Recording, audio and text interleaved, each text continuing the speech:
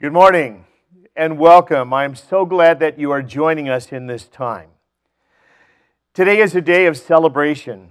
We come together to celebrate all that God has given to us in and through Jesus Christ and all that God continues to do for us out of His great love. Today is October the 25th. We're continuing our series and study on the book of Daniel. And we're celebrating the observance of Reformation Sunday as well, when we remember how the Lord has saved us by His grace through faith alone in Jesus Christ alone. I'd like to take you right into our time and the place of worship as we gather in heart and mind and spirit in this moment with these words. Eternal God, Father, Son, and Holy Spirit, be present with us in this time of worship. Receive our prayers and praises, and let your glory shine on us, your love surround us, your power fill us, your grace free us, and your Spirit unite us. Amen. I have some words that I'd like to share with you that we might consider our Reformation Day Festival Creed. It's about who we are and what Christ has done for us. These words were recorded by the Reverend Dr. Martin Luther nearly 500 years ago. The heart of the teaching of the Scriptures and of the Christian faith that we celebrate as we observe Reformation Sunday is this: I believe that Jesus Christ, true God, begotten of the Father from eternity and also true man, born of the Virgin Mary, is my Lord, who has redeemed me, a lost and condemned person, purchased and won me from all sins, from death, and from the power of the devil, not with gold or silver, but with His holy, precious blood and His innocent suffering and death, that I may be His own and live under Him in His kingdom and serve Him in everlasting righteousness, innocence, and blessedness, just as He is risen from the dead, lives and reigns to all eternity. This is most certainly true.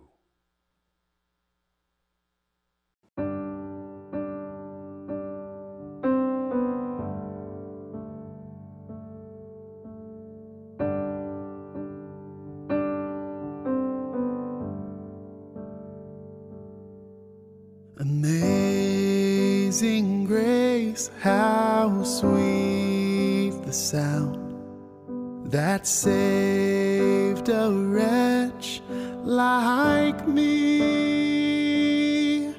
I once was lost, but now I'm found, was blind, but now I see.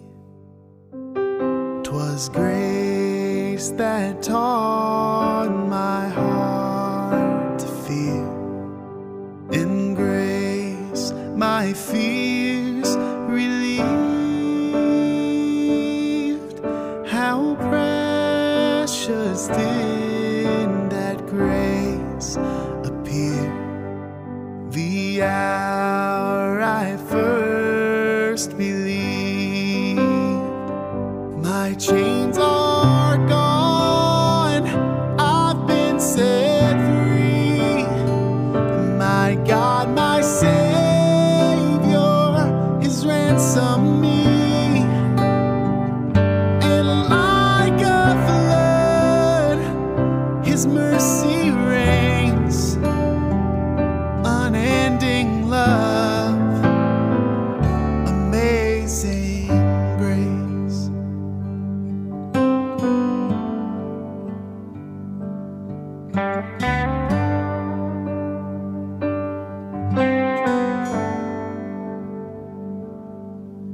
The Lord has promised good to me.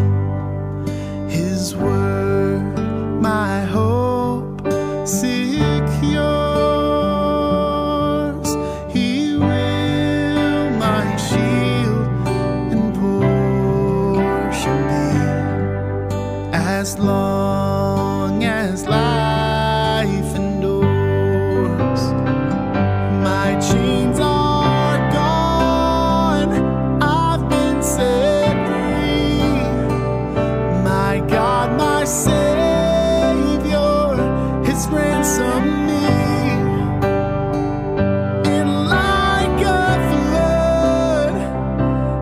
mercy reigns, unending love, amazing grace. My chains are gone, I've been set free. My God, my Savior, has ransomed me. And like a flood, His mercy reigns, unending love, amazing grace.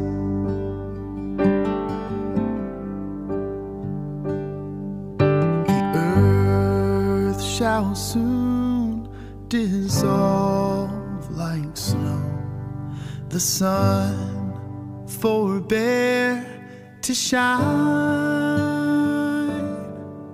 but God who called me here below will be forever mine, will be forever mine. You are forever mine.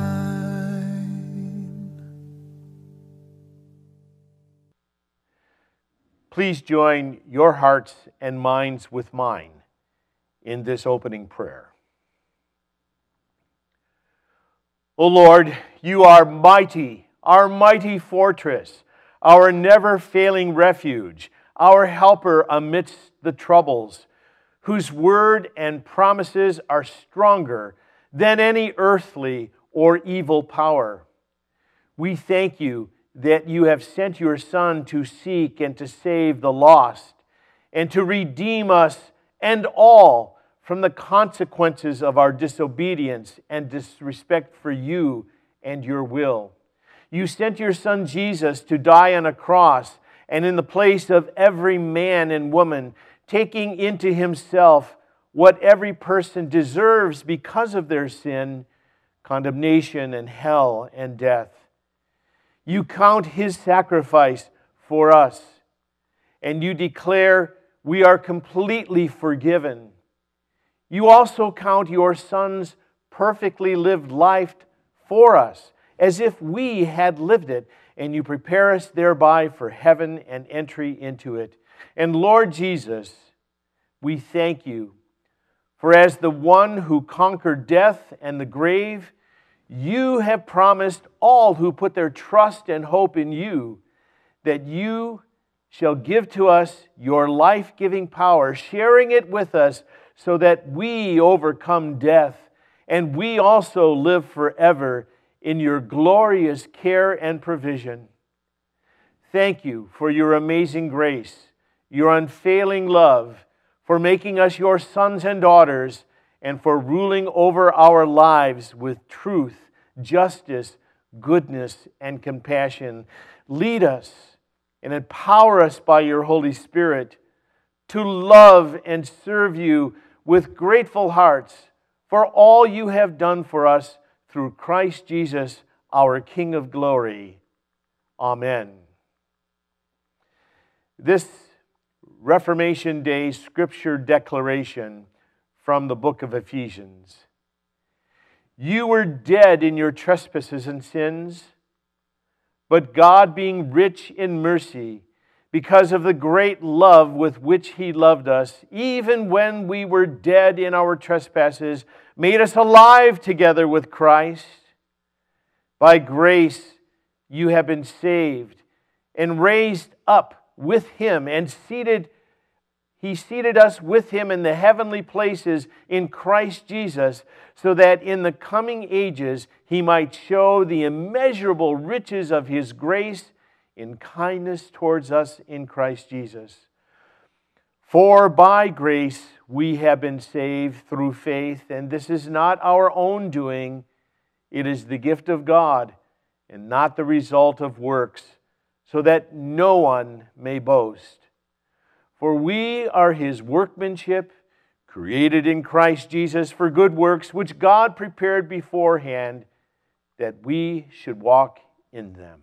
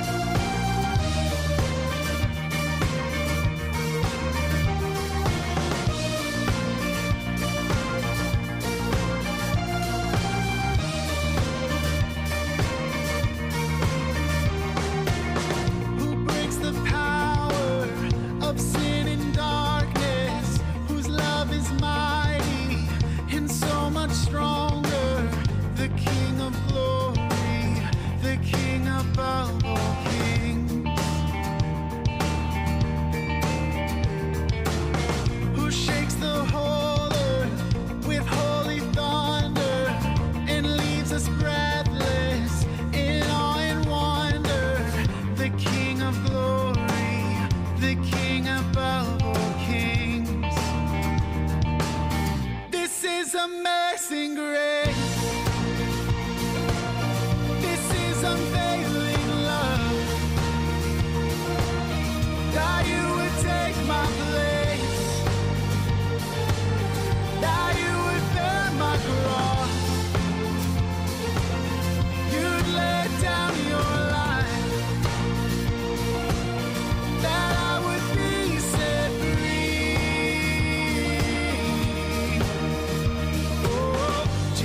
I sing for all that you've done for me.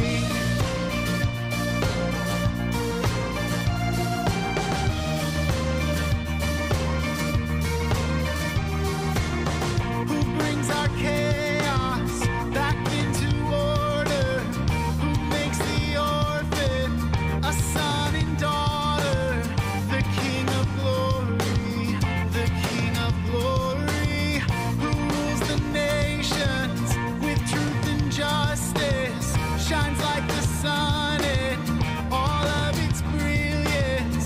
The King of glory, the King above all kings. Oh, this is amazing grace. This is unfailing love. That you would take my place. That you would bear my cross. You'd lay down your life. That I would be set free. Oh, Jesus, I sing for all that you've done for me. Worthy is the Lamb who was slain.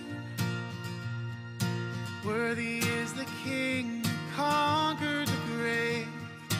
Worthy is the Lamb who was slain. Worthy is the King who conquered the grave. Worthy is the Lamb who was slain. Worthy is the King who conquered the grave. Worthy is the Lamb who was slain. Worthy, worthy, worthy. Oh, this is amazing grace. This is unfailing love. That you would take my place. That you would bear my cross. You'd lay down your life. That I would be set free. Oh, Jesus, I sing for all that you've done for me.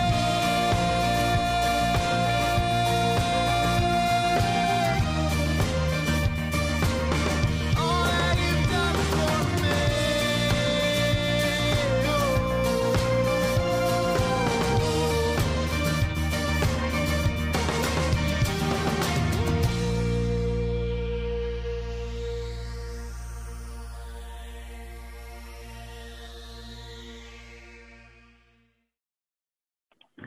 Hi there, I'm Mr. Yule. I'm back, and this time I have two new beautiful assistants. This is Shayna. And this is Alexis. That's right. And today we're going to tell you some stuff about a man named Job and what happened to him when God tested him. So Job was a really good guy. He had a great big family. Everyone thought he was wonderful and he loved God, and God was very proud of him. But there came a tough time in Job's life, and God tested Job so that we could see if Job was truly loved God because he loved God, or did he just love God because God was good to him? And so lots of bad things happened to Job. And at the end of it, God came and talked to Job about what happened. And part of what God asked Job is, you questioned a lot what happened to you, Job, and you questioned me about, was I being fair to you? Do you not trust me? Don't you know how much more I know about life and animals and everything around you than you do? And Job listened as God asked him questions, and Job realized, I don't know a lot compared to God. I don't know anything compared to God. So I have to be honest with you, there was one thing that Job knew that was truly amazing. What he knew that was truly amazing is he said, I don't care what happens to me. I know that my Redeemer, God, is there for me. When everything ends, I know that in the last day, I'll be standing before my God and he'll welcome me into heaven. So Job really was a very loving and kind man, and he knew and trusted God. So what we're going to do is, these girls have been drawing some pictures for me, and what they drew is a picture of what we call a flat man. A flat man lives in flatland. By the way, Shayna, did you name your man? What do you want to call your flat man? Flatty. Flatty. Okay, so we have Mr. Flatty. And Alexis, did you name your flat person? Flippy. Okay, so we're going to be looking at Mr. Flatty here because I only can show one picture at a time. And Mr. Flatland lives in Flatland, and he's sort of like us. And so there he is. There's the picture of Mr. Flatland. He's living in Flatland. Let me scoot this thing forward so you can see him a little bit better. There's Mr. Flatland, and we're going to turn him around so he's right side up to you. Now, right now, Mr. Flatland doesn't have any features, so we're going to give him a couple features. I think Mr. Flatland, who lives in this piece of paper, he needs to have an eye. So we're going to give him an eye. Here's his eye, so he can see things. And do you think Mr. Flatland should have a heart? Sure. Yeah, so we're going to give him a nice heart here. There's his heart. And do you think Mr. Flatland can think of ideas and stuff? Mm-hmm. Yeah, so we're going to show him being really surprised. So that's an exclamation point. So he's surprised by something. He's probably surprised that he has his first idea. And so there's our Mr. Flatland, and he's living in the land of flat. That's Mr. Flatty in the land of Flatland. He can't see us because he can only see what's ever in the piece of paper. So if we were to put something in the piece of paper, he could see that, but he can't see. He's like, wow, all of a sudden there's something in front of me. No idea where it came from because he can't see us. So, however, we can see Mr. Flat. So one of the things God tells us is that he is always with us. And he's really, really close to us. And we look around and say, I don't see him. So, Alexis, can you show me how close you can get to Mr. Flatland, but he still can't see you? Put your hand right on top of him. Yeah, can he see you? No. He can only see what's in the paper. How close are you? You're really close. Matter of fact, you are so close you're touching his heart.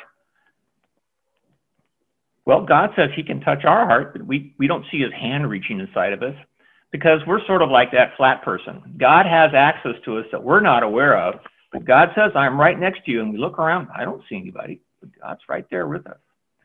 There's something else here. Shayna, can you see the man's heart? Can you see Flatty's heart? Yeah. That's one of the things God says to us. I can see your heart. I can see what you're feeling. The other thing he says is, I know your thoughts. So what is Mr. Flatty's thought right now? I think I see a thought in his head. What is it? An exclamation point. Yeah. And he's like, how do you know what I'm thinking? Well, we can see what you're thinking. So to Mr. Flatty, we're sort of like God, aren't we? Yeah. Yeah. And so if Mr. Flatty was Job, he'd be going, how does he know so much? Well, I think maybe that's why God knows so much about us, is that he can actually see right into the center of us.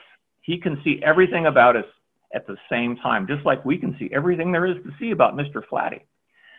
Well, Mr. Flatty wants to see God. So let's see, the only way I could get Mr. Flatty to see you, Shayna, if you're his God, is we'd have to cut him out of that piece of paper. If we cut Mr. Flatty out of Flatland, do you think he'd survive?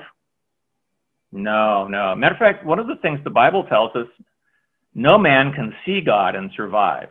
So in the body that you have right now, we'd have to cut you out of this universe so you could see God, and you wouldn't be here anymore. So to us, it looked like you weren't surviving. So we're quite a bit like Mr. Flatty. Well, I'll tell you what. How could we show Mr. Flatty, Shayna? What could we do? Could we like poke a finger through the piece of paper? No, that would leave a hole. Well, what would he see if you poked your finger through the paper? He would see you, right? What would he see? My finger. What would he see? What would your finger look like to him? A hole. Well, or a circle, right? Mm-hmm. So there's Shayna's finger sticking through the piece of paper. It just showed up as a circle. And now Mr. Flatty says, oh, I've seen Shayna. She's a circle, because she stuck her finger through there. But Shayna knows, well, wait a minute, I'm more than just a circle. Well, really, what else are you? So you stick 2 more circles through there. And now, Mr. Flatty, what does he see? He sees 3 circles. And whatever that was, yeah. And a little cloud. Yeah, whatever that was. But that wasn't Shayna.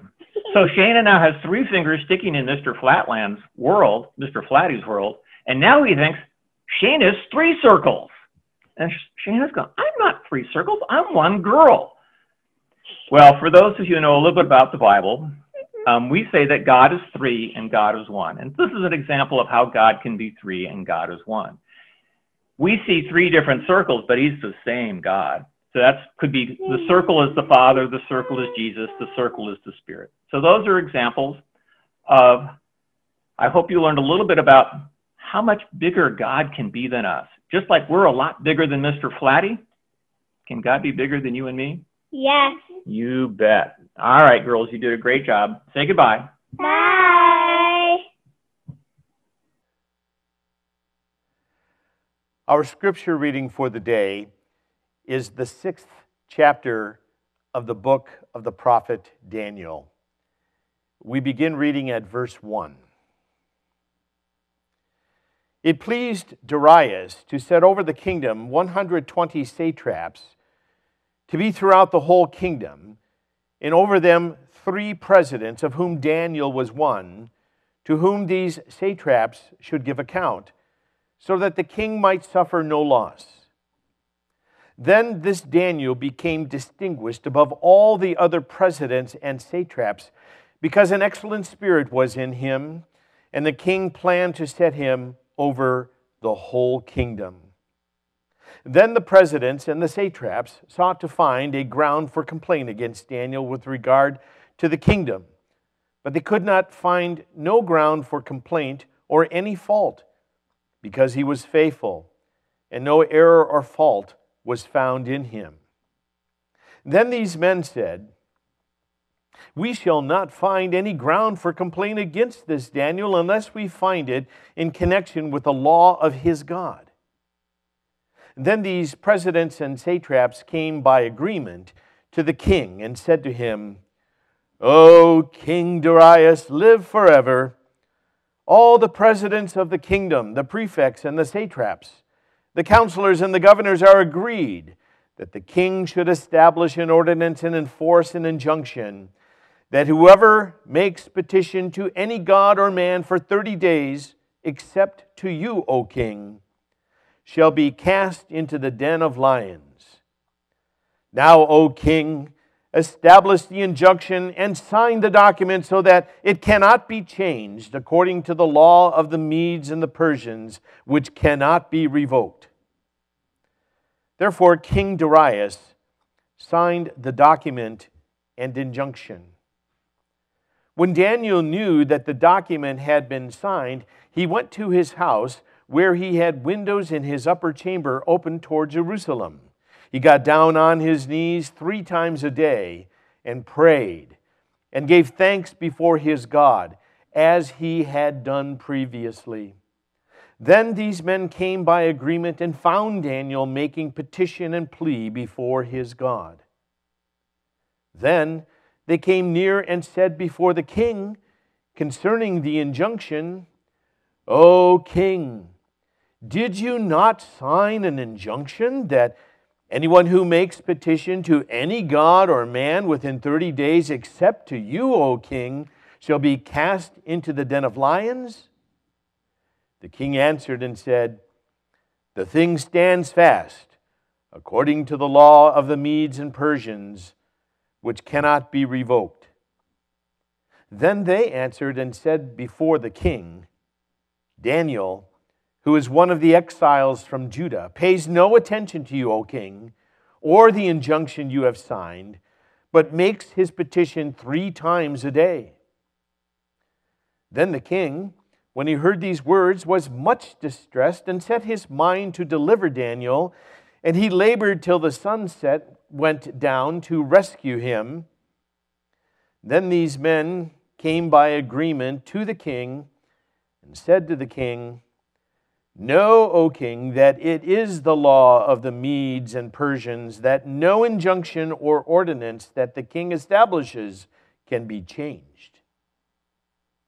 Then the king commanded, and Daniel was brought and cast into the den of lions.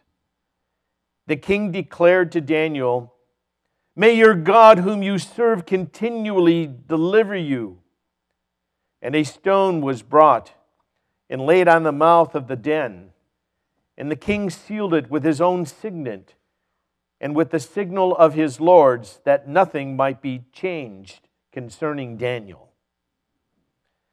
Then the king went to his palace and spent the night fasting. No diversions were brought to him, and sleep fled from him. Then at break of day, the king rose and went in haste to the den of lions. And he came near to the den where Daniel was. He cried out in a tone of anguish. The king declared to Daniel, "O Daniel, servant of the living God, has your God, whom you serve continually, been able to deliver you from the lions?" Then Daniel said to the king, "O king, live forever. My God sent his angel and shut the lions' mouths, and they have not harmed me, because I was found blameless before him. And also before you, O king, I have done no harm." Then the king was exceedingly glad and commanded that Daniel be taken out of the den. So Daniel was taken up out of the den, and no kind of harm was found on him, because he had trusted in his God. And the king commanded, and those men who had maliciously accused Daniel were brought and cast into the den of lions, they, their children, and their wives. And before they reached the bottom of the den, the lions overpowered them and broke all their bones in pieces. Then King Darius wrote to all the peoples, nations, and languages that dwell in all the earth, "Peace be multiplied to you. I make a decree that in all my royal dominion people are to tremble and fear before the God of Daniel. For he is the living God, enduring forever. His kingdom shall never be destroyed, and his dominion shall be to the end. He delivers and rescues. He works signs and wonders in heaven and on earth. He who has saved Daniel from the power of the lions." So this Daniel prospered during the reign of Darius and the reign of Cyrus the Persian. Here ends the reading of the Holy Scripture. This is the word of the Lord. Thanks be to God, and praise be to Jesus Christ our Lord. Amen.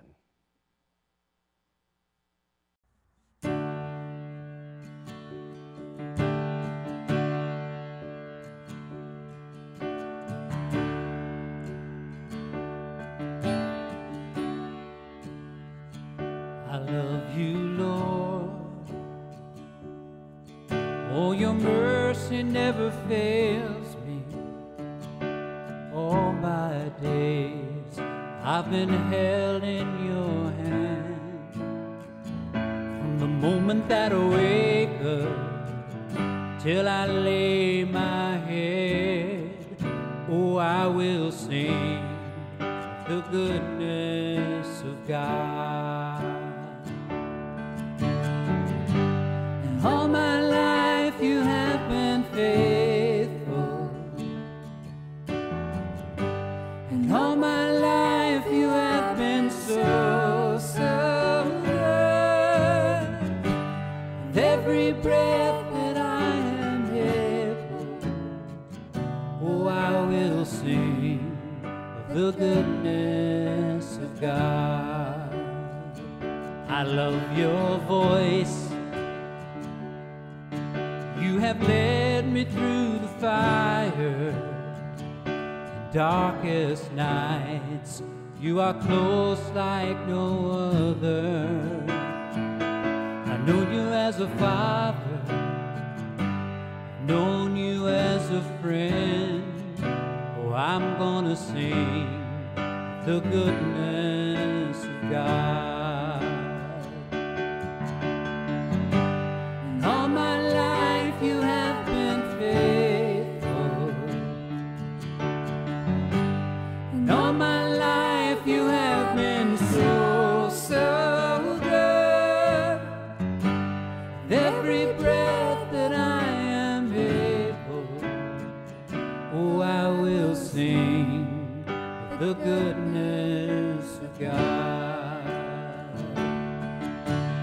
'Cause your goodness is running after, it's running after me. 'Cause your goodness is running after, it's running after me.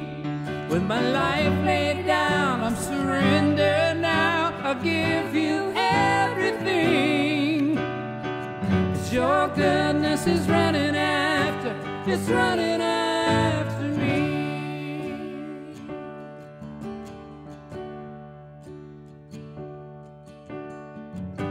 And all my life you have been faithful.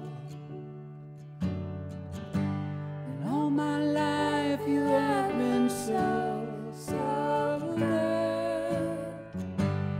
With every breath that I am able, oh, I'm gonna sing the goodness of God.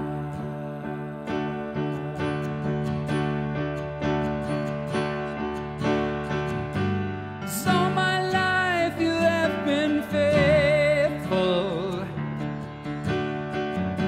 And all my life you have been so, so good. Every breath that I am able, oh, I'm gonna sing of the goodness of God. Oh, I'm gonna sing of the goodness of God.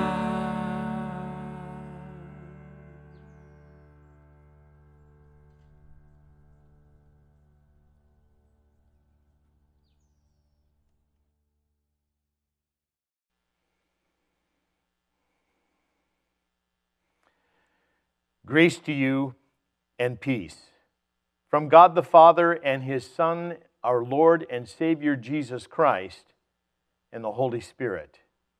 Amen. We have all been in the lion's den.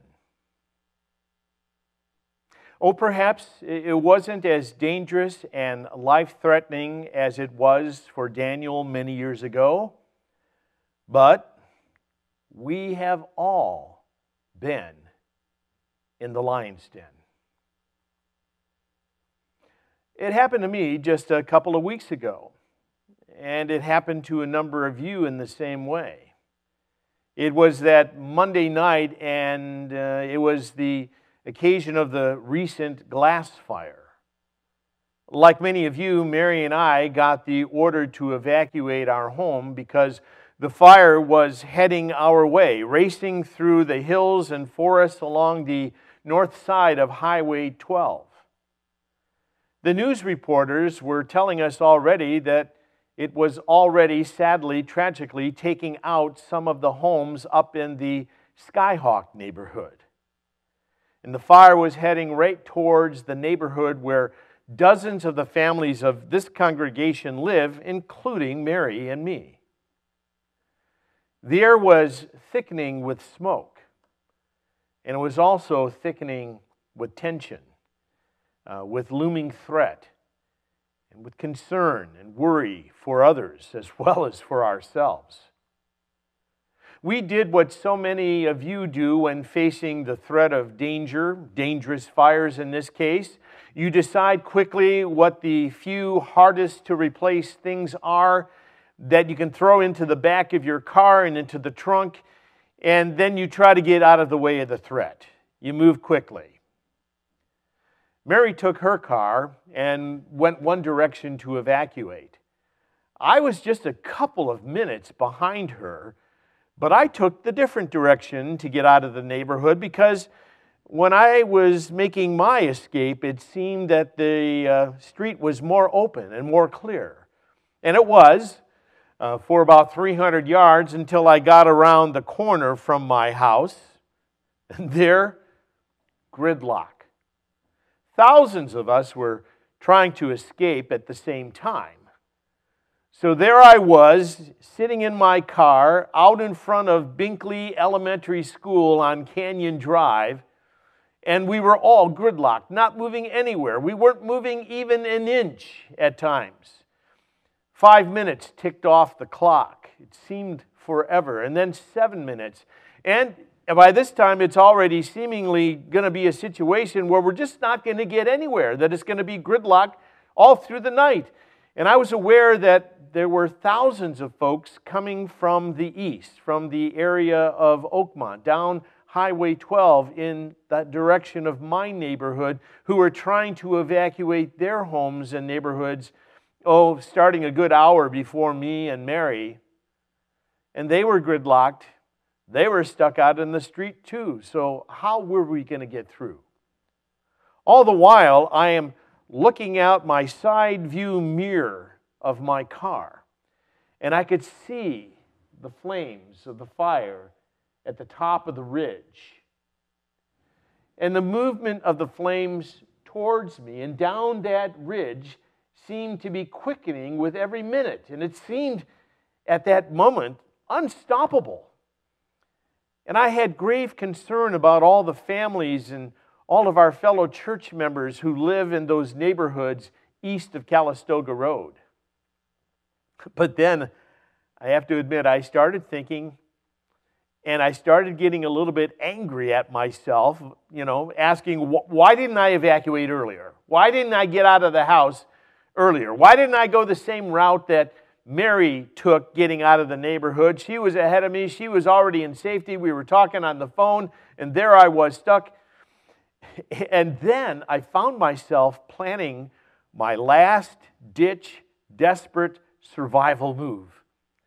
If the gridlock prevented me from getting out of this neighborhood, and then the fires continued to rage down the hillside and into the neighborhoods and take over the houses and kick up with even more steam and fury, well, my best bet was to get off the street, bust through the fence of Binkley School, get out there in the open area of the school's large play yard, drive to the far west end of the lot, let all the flames burn through the open field area, and then drive my car, speed it through the burning grass to the section of the schoolyard where things had already been burnt. Pretty good, huh?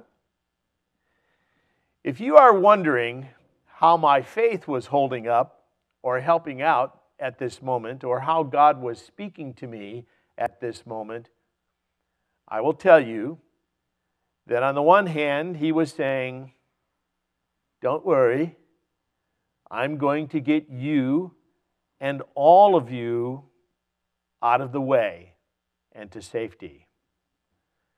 And then on the other hand, there I was, formulating my best last-ditch effort to survive, if in fact I had to do it, to get out of my neighborhood and get through this Daniel Lion's Den experience. But I did think to myself that if I did survive having to use this last-ditch effort that it would be with the help of God that I would be protected and cared for and spared. A funny thought went through my thinking because of the sermon series that we are in and because of our study of the book of Daniel. I actually thought to myself at one point in the middle of all this that's going on, what if Shadrach, Meshach, and Abednego were in the back seat of my car? What would they do? What would they say? They'd probably say, "Hey, Jim, our God, whom we serve, is able to deliver us from the burning fiery furnace, and he will deliver us. But if not, be it known to you and to all that we will not give up worshiping and trusting in our God." And I have to admit that I went on to think, I kind of wish that maybe it were Moses who was with me in the back seat, because maybe he could just part the flames and let all of us drive through to the other side of town on safe ground. The lion's dens are those places which present circumstances that are threatening. They cause us to pause and to wonder if we're going to make it through. We start measuring what is at stake and what we might lose in this lion's den experience and what it's all going to cost us. It can be a place of pain, by the way. It can be a place of great loss. It can be a place of ill health. Often the circumstances which constitute our lion's dens are outside of our control. The lion's den is a place where it's easy to become tense and nervous, worrisome, fearful, and anxious, or greatly troubled in heart and mind. Sometimes we find ourselves becoming like Darius in that account from Daniel chapter 6, where we hear that he worried about someone else. He worried about Daniel, who was in the lion's den, and he couldn't eat, and he was greatly distressed, and he couldn't sleep, and he didn't want anybody breaking in on his grave concern and thoughts for Daniel. He wanted no interruptions. Many of you have faced far greater, more threatening lion's dens than I did the night of September the 28th. And not just because of the fires that have swept through our county over the last 3 years. Many of you know that one of my 3 brothers had a spot of cancer on his esophagus. My nephew's wife was stricken with lung and brain cancer at the age of 25. Another of my brothers lost his capacity to serve as a pastor in ministry because of debilitating depression. My father suffered 2 aphasic strokes and a heart attack in the last 12 years of his life. My father-in-law was stricken with stage 4 intestinal cancer at the same age Mary and I are at right now. My older cousin Marilyn, earlier this year, battled the coronavirus and the resulting complications for 5 months.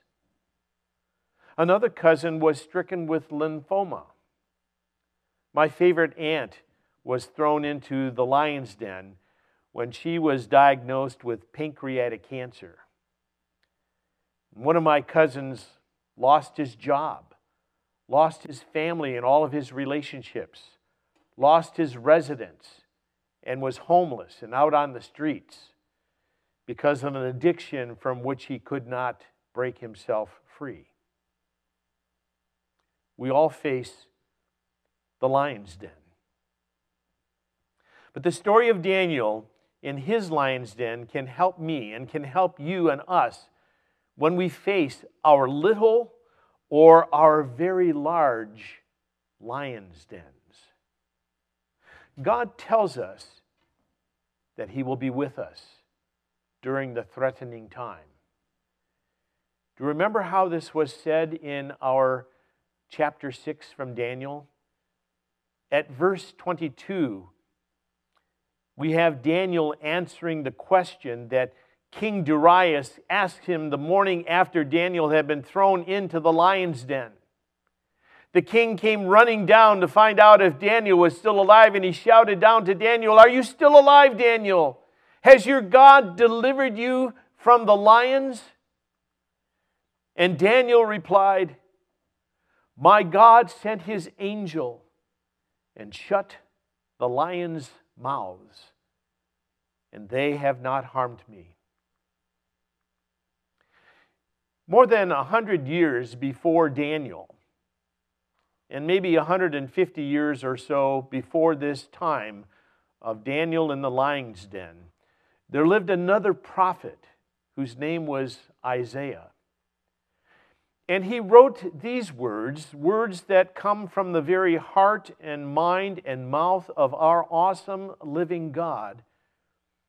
And he speaks them to His dearly loved children, whom He has chosen, who He has made His own, and made part of the church back in that day. And He said to them, "So do not fear, for I am with you. Do not be dismayed, for I am your God. I will strengthen you and help you. I will uphold you with my righteous right hand. All who rage against you will surely be ashamed and disgraced. Those who oppose you will be as nothing and perish. Though you search for your enemies, you will not find them. Those who wage war against you will be as nothing at all. For I am the Lord your God, who takes hold of your right hand and says to you, 'Do not fear, I will help you.'"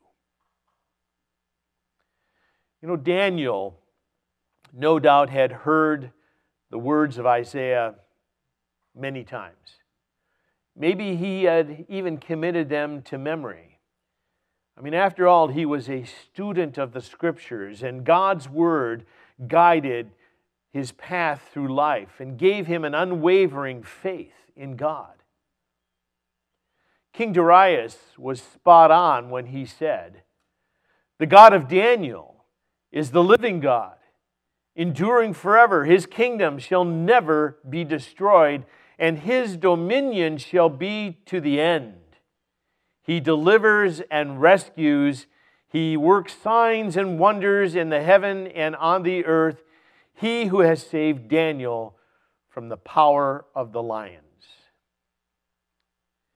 You know, sometimes when we are in the lion's den, God sends His angel to protect us. Sometimes He sends 1,000 firefighters to the top of the ridge out in Rincon Valley to hold their ground against the fire and to halt the progress of that fire, delivering almost all of the homes of the neighborhoods. Sometimes He sends a vaccine, a remedy, a surgery, a medical treatment. Sometimes He heals a broken marriage with peace and love, or a damaged relationship, rekindling friendships. Sometimes He gives a new job and a new job opportunity with a new company. It's a different place, but it's something brand new. And He delivers us, and He saves us. Sometimes He delivers us and rescues us by taking us home to heaven. And other times, He delivers us from the lion's den by giving us grace and strength so that we can endure through the time of the trial with our faith and our hope for a better tomorrow still intact. In Deuteronomy chapter 4 at verse 31, we read these words, "The Lord your God is a merciful God. He will not abandon you, destroy you, or forget the promise to your ancestors that He swore He would keep. That night in the car when I was in my little lion's den, I asked myself, so what if I don't make it out of this predicament? Now, for a moment, I have to admit to you, the thought about not making it out of the looming fires and the lion's den that I was in that moment, it kind of disappointed me. I was kind of bummed, you know. I was thinking to myself that, man, I have a lot more good years for doing what God wants me to do, for loving my wife and my children and my family, sharing joys with friendships and through friends, that He's given me decent health, and maybe for many more years I could continue to serve Him to the best of my abilities. And so I was kind of bummed to think that maybe that could come to an end. But I'm also keeping in mind my last-ditch effort of crashing through that fence at the school and making it through the flames with the help of God so that I would be delivered and I could give testimony to the greatness of God and how He saves. But I also recognize that His better plan for me is, in fact, better no matter what it is. His perfect plan for me might be something different than I thought would come all along, or maybe which I even preferred. But as long as it is His plan, I know that I can remain safe in His care no matter what, because that's His goodwill and purpose for me, and He will never abandon me. I even know that because He's given me faith in Him and in His Son Jesus Christ, and that I am therefore His chosen, forgiven, sanctified, made right, redeemed child through Jesus Christ and what He has done, that heaven is my home, and the day that I get there will be the best day of my existence. So, my dear friends, when you face your lion's den, remember the words of Isaiah, words that perhaps were in the mind of Daniel when he was in his lion's den. So do not fear, for I am with you. Do not be dismayed, for I am your God. I will strengthen you and help you. I will uphold you with my righteous right hand. Those who wage war against you will be as nothing at all, for I am the Lord your God. Proclaim His glory. Rest secure in His care, for He is your awesome God who rescues and who delivers. In the name of Jesus, amen. And may His peace and His love, which is beyond our ability to fully comprehend, nonetheless keep our hearts and minds in faith in Christ Jesus unto life everlasting. Amen. You know, if we were together here in the sanctuary of St. Mark Lutheran Church like we used to be so regularly and frequently before we had to kind of stay away and apart from one another, at least for the time being, we would take opportunity to allow you to worship the Lord by giving your gifts and offering your tithes and your treasures to Him. We cannot pass the plates, of course. We're connecting with one another online, virtually. But I want to let you know how appreciative we all are that you continue to so generously support the work of this congregation as we share love with one another in this community of faith, as we encourage and build one another up, and as we share God's love and redemption in Jesus Christ with the people in our neighborhood and in the community and the world around us. We're doing a wonderful thing here. It's really not us. It's Jesus at work in us and through us and out into the community.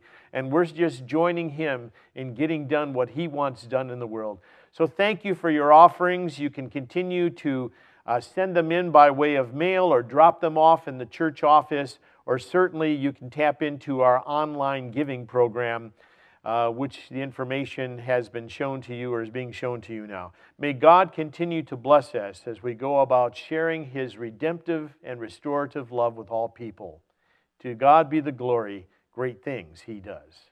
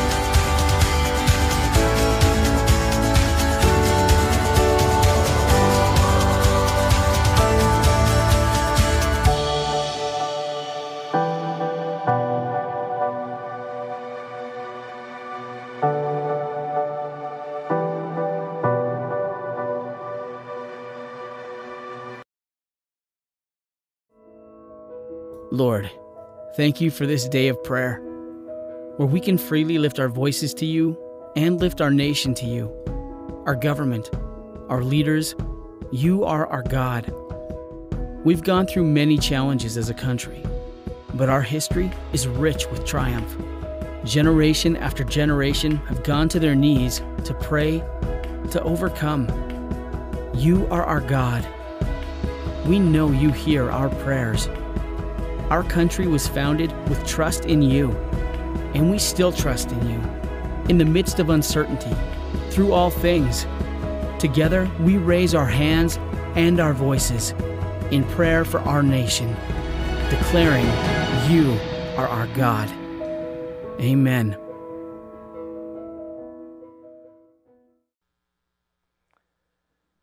Let us now pray for the whole people of God in Christ Jesus, and for all according to their need.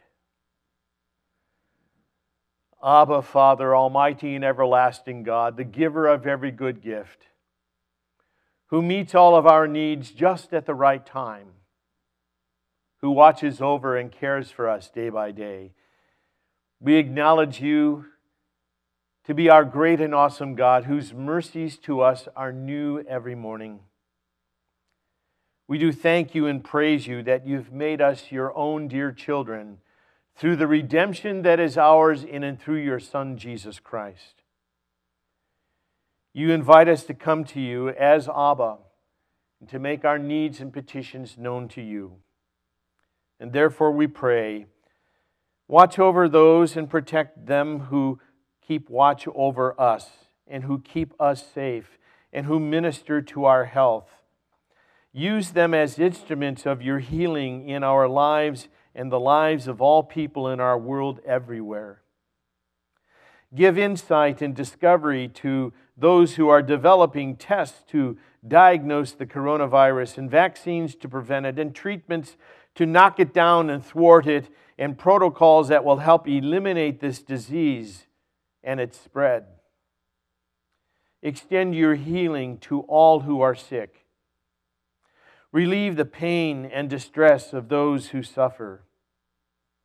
Console those who mourn and comfort those who have suffered loss. Be a companion to the lonely and to the isolated. Bless and defend us against all evil and from the powers of this broken world, from famine and earthquake and violence and terrorism and unrest and injustice and racism and cruelty, and fill us as the citizens of this land with Christ-like love for all people. Grant us government and executives and legislatures and justices that will serve for the respect and welfare of all people, and leaders who will heed and do your word. Move us in the zeal of the Holy Spirit to proclaim the greatness of you and your love and your salvation that is for all people everywhere in Jesus Christ, and that through the witness of our words and the actions of our love in the name of Jesus, that many more may be caught up in the net of His saving work. We pray that you will also give food to the hungry and shelter to the homeless and supply to those who are in need, and that you will use us as instruments of your kindness in the world today, sharing a little bit of what you've given to us with those who are in need. And finally, Lord, keep us steadfast in your divine care. Keep us confident and trusting wholly in you as our good shepherd, so that we are never found lacking or wanting. And come and bless us with all that we need to sustain our lives as we would continue to serve you to your praise and glory to the best of our abilities. Lord, in your mercy, hear our prayers. Into your hands we commend all these for whom we pray, trusting in your mercy through your Son, Jesus Christ our Lord. Amen. And now, according to his promise, and as he has taught us, we are bold to pray. Our Father, who art in heaven, hallowed be thy name. Thy kingdom come, thy will be done on earth as it is in heaven. Give us this day our daily bread, and forgive us our trespasses, as we forgive those who trespass against us. And lead us not into temptation, but deliver us from evil. For thine is the kingdom, and the power, and the glory, forever and ever. Amen. Receive now this blessing. God so loved the world that he gave his only Son, that whoever believes in him should not perish but have eternal life. God showed how much he loved us by sending his only Son into the world so that we might have eternal life through him. Dear friends, since God loved us that much, we surely ought to love one another. Therefore, the grace of the Lord Jesus Christ, the love of God the Father, and the abiding presence of the Holy Spirit be with you all. Amen.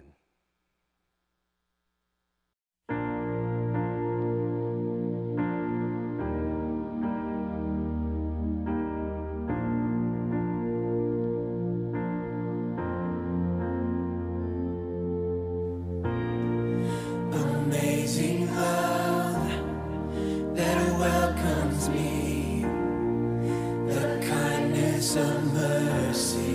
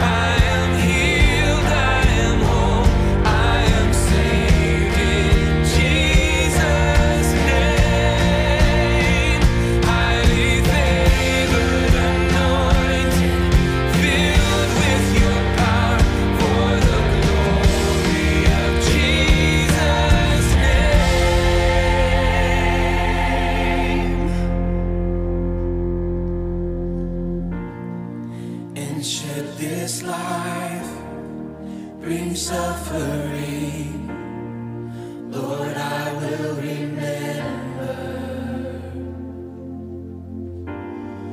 what Calvary has bought for me.